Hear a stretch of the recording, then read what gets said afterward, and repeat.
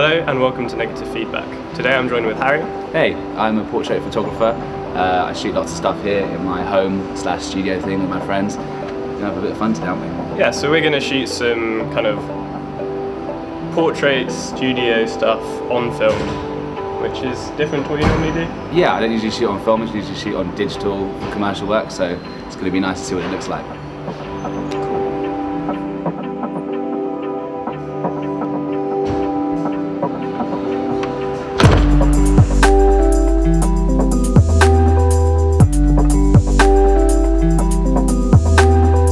This is my backdrop system. Usually, back in the day, didn't we, George? We just used to shoot straight onto the wall, which we probably will today. But this one, you can also just wheel it down, and you've got a nice backdrop. And we've moved all the stuff to the side of the room, so we can use the floor as well and get full-length shots if we need it. I think we can use a combination of the two. We are shooting on a bit of a mixture of cameras. I guess the main limiting factor is that we only have a hot shoe sync for the flash. So we can't use a sync cable with some of the other cameras we have. Unfortunately, we don't have enough money for a light meter, but we do have a Leica Q. So, it's a posh man's light meter, what can I say? Yeah, essentially we'll just shoot until we get the right settings on that, and then copy the settings over to one of the film cameras. The type of film we're going to be shooting, so the Mamiya 7 is already loaded with Portra 160, and the same in the Leica M6. This is my light, one of my lights. This is quite a low power light, it's only 250. Usually if you're shooting kind of big commercial stuff with lots of groups, you want something like maybe 1,000 or that kind of powerful, just so you kind of cover everyone. But because we're doing some quite small, chilled out stuff, this should do the job. This is the strobe ring here. If we were to flash this right now, it would just blow out across the whole room, and it'd be kind of really, you know, those kind of Terry Richardson shots that you get sometimes. They're kind of really kind of powerful and harsh. That's what you get. We're going to use that and also a beauty dish today. It basically, all it does is the light pops through there. It bounces off this dish and into this one, and then gives like a nice even coverage of light. Hey, nice to see you, man. How are you? Okay, so Aria has arrived, one of our friends, and he is going to be our model / camera assistant, holding some lights, being in the pictures, doing it all really. Yes.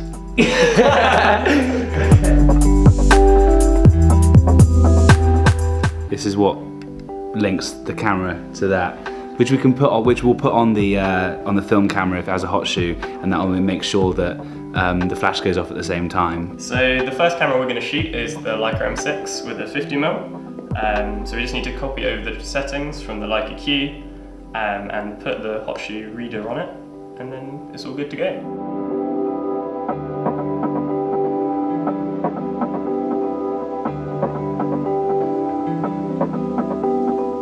If you come around here, Louis, so you can tell if a light is hitting you by whether that spot is kind of going to be hitting your head or wherever you want the light to focus on.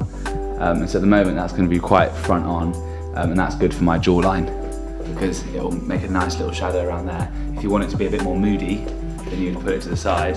If you want it to be a bit more kind of lofty and kind of angelic, then you would bring it over me like that. So I'm going to take the first photo of Harry now. Fingers crossed that it actually works. So straight down the lens. It worked.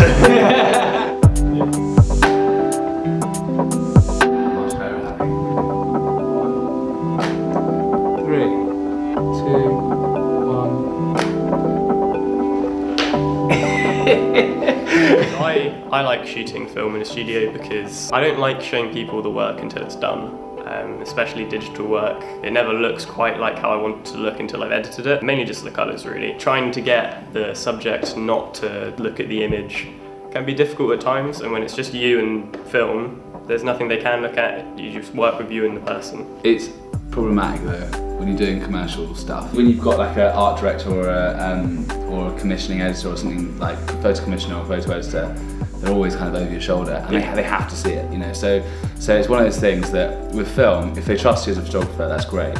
But for me, I think it's, you know, you need to give them a look, and the best way to do that is just to have a little kind of preset set up on your tethering software, so that when the pictures are firing through, you still get it. Or better still, convince them to use film, and then you don't have to worry about any of that shit. Earlier on the train, an idea came to me. I basically just thought of a setup I'd like to shoot, so we're going to try and shoot that now. It's a bit mucky.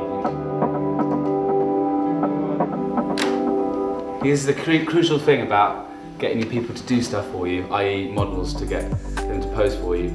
You've got to get in there and do it with them. No, that's too weird movie.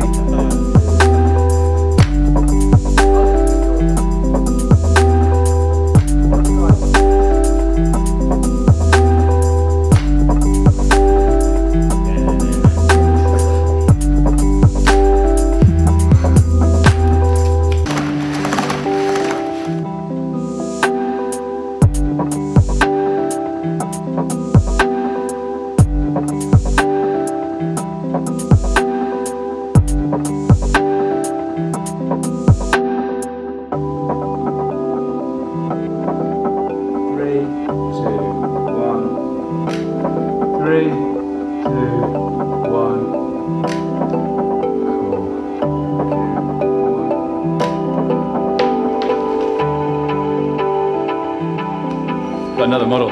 So we're going to switch over to the Mamiya 7 now. It's kind of cool to do a comparison, I guess, on what 120 looks like compared to 35. 3, 2, 1. 3, 2, 1. Sweet! 3, 2, 1.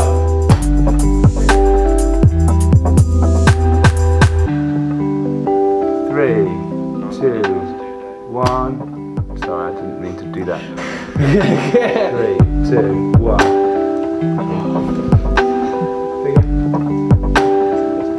Nice.